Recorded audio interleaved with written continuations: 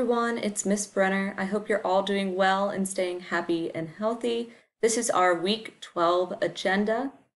I know we are coming up upon the Thanksgiving break, so in this video I'm going to go over a little bit of what to look forward to in week 13 as well as the agenda for week 12. So for week 12, you have your test for chapters 1 through 4 of Brave New World. With that, you do not have to start with your test, but you do want to make sure that you have it complete by the end of the week. Activity 1 then is some nonfiction reading about genetic engineering and the modification of babies. We have 2 articles that you're going to be reading along with this ed puzzle and a worksheet that matches these 2 articles. You're going to want to start with this one and then the second article of this one. And the worksheet looks like this. The titles for each of the articles are under which part, so that way the questions match up. For activity 2, we are reading chapters 8 and 9 of Brave New World. You have your ed puzzles. And once again, the link is in last week's folder for Brave New World, as well as Brave New World's PDF links right here. And then we have our reading questions for chapters 8 through 9, which look like this.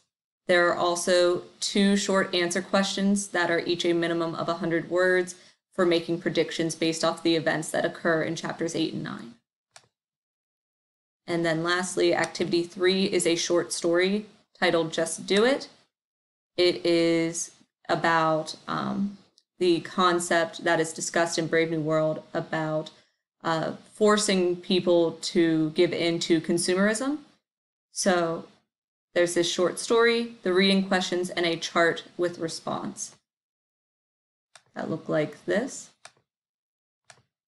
And then your chart and the response, which is a minimum of 150 words. Looking forward to week 13, we only have 2 days in person during week 13. So what we will be doing is reading a short story titled To Be or Not to Be, which is by Kurt Vonnegut. It's a very brief short story about overpopulation. So there's the ed puzzle, the PDF, there's a short film, and then a discussion post about the story and the film. We are also going to be reading chapter 10 of Brave New World. The ed puzzle is right here. And then by Wednesday evening, week 13 should be published. So if you want to go ahead and get started, so that way you don't have to spend more time during week 13, you can start your Thanksgiving break a little bit early. This should be published and available by Wednesday evening. There will also be a study guide for chapters 6 through 10. I just have a couple more tweaks I want to make to the study guide before I post it, and then along with a silent reading reflection. So once again, that should be available Wednesday evening. Alrighty guys, I hope you have a wonderful Thanksgiving break, and I will talk to you guys later. Bye!